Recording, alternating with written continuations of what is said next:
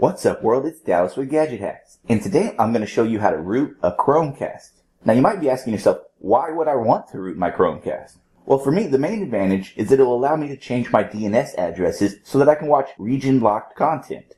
There's a few other benefits as well, so if you're up for it, you should give this new root exploit a try. It's from the developers at Team Eureka, and this method even installs their custom ROM on your Chromecast automatically. Now here in front of me are all the pieces of hardware that you'll need to get this going. First up is a micro USB cable with a power source. Any micro USB will do the trick, even the one that came with your Chromecast. Next, you'll need a USB mini cable, which is just a little bit larger than the micro USB. Still has the same port on the other end though. Now the third thing is a bit less common. It's an externally powered USB on-the-go cable, or USB OTG. You can get one of these off Amazon for about $5.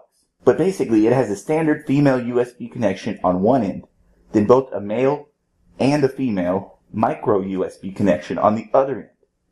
So next, you'll also need a standard USB flash drive. Anything will do the trick here, just so long as it has at least a gigabyte of storage space. Then most importantly, you'll also need a Teensy, which is basically a programmable development board. These are available at pjrc.com for about $16, and that's what the USB Mini is for. Of course, the final piece of equipment is the Chromecast. It doesn't matter if it's new in box or if it's used. But from here, there's a bit of setup we'll need to do on a PC. So let's head over there. Okay, so I've connected my USB flash drive to the PC and I've hooked up my Teensy using the USB mini cable. There are a few files that you'll need to download, but you can find links for all of these over at the full tutorial. So check out the link in the description below this video to get all of your ducks in a row. But first, go ahead and open the hubcap.zip file and extract the contents into a folder somewhere on your PC. Next, you'll need to install FlashCast onto your USB flash drive. So take note of the drive letter for your flash drive, since that'll come in handy here in a minute. But from here, go ahead and install Win32 Disk Imager, which is the utility that we'll be using to put FlashCast on the thumb drive. Basically, just follow the prompts for installation, then when it's finished, right-click the program icon and select Run as Administrator. From here, click the folder button, then browse to the HubCap folder that you extracted from that zip. After that, use the drop menu at the bottom right to change the file type to star.star. Then select the HubCap flashcast.bin file and open it. Now before you go any further, make sure that the drive letter that's selected here matches the letter from your flash drive. If it does, go ahead and click Write, then hit Yes and let it do its thing. When it's done, head to My Computer or this PC or whatever it's called. Then right-click the flash drive and select Eject. You can now remove the flash drive from your computer if you want.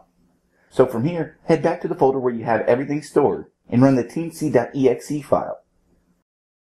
On this tiny little screen, hit the first button to load a file onto your Teensy. From here, browse to that HubCap folder again, but this time dip into the Teensy files folder inside of it. You'll find 4 different files in here, and they're each for a different set of hardware. If you went with the Teensy 2++, these first 2 files are for you. If your Chromecast is new in box, use the 12940 file, but if it's used, go with the 16644 file. The same applies if you went with a regular Teensy 2, which is what I did. So since my Chromecast is used, I'll go with the regular 16644 file. Now from here, as the screen says, just press the tiny little button on your Teensy to begin. Once you've done that, the screen will change, then you can click the second button here with a little down arrow. You'll see it say Programming briefly, then it'll say Download Complete. With that done, you can disconnect your Teensy and go grab all of your materials, because you're ready to root your Chromecast now. Okay, so basically all I've done out here is connect the micro USB cable to a power source. So yeah, just be sure that's plugged in. Then from here, grab your USB mini cable, then plug it into your Teensy. Take the other end of the USB mini and plug it into your USB OTG cable. So at this point, your Teensy is plugged into the USB OTG cable, where one end will be used for a power supply and the other will be used to connect your Chromecast. So yeah, next, just go ahead and connect the female end to your power supply. And now you have power going to the Teensy, then data going from the Teensy back to the male end of this cable. And you want to plug the male end into your Chromecast, but before you do that, find this little button. It's right here on the side, so make sure you have a firm grip on it, and go ahead and hold it down. Do this before you make the last connection, and even keep it held down a little bit afterwards. Now while you're still holding it down, take a peek at the teensy. When you see the little lights start to flash, you can let go of the button on the Chromecast. At this point, it'll work its magic, and it'll probably take a good 30 seconds. You'll know when it's done when the light on the teensy stops blinking, but I'd still say give it the full 30 seconds before moving on. Then when that's all said, you can unplug the teensy, and you can even set it aside, because we're done with it altogether. Next, go ahead and grab the flash drive, and hook it to the USB OTG cable. Once you have it connected, just press the button on the Chromecast one time. From here, it'll automatically root your Chromecast and install Eureka ROM. The process will take about 8 minutes, and depending on your Chromecast, you may not be able to tell when it's finished just by looking at the light. So my best suggestion here is to set a timer for 10 solid minutes, then come back and disconnect your Chromecast.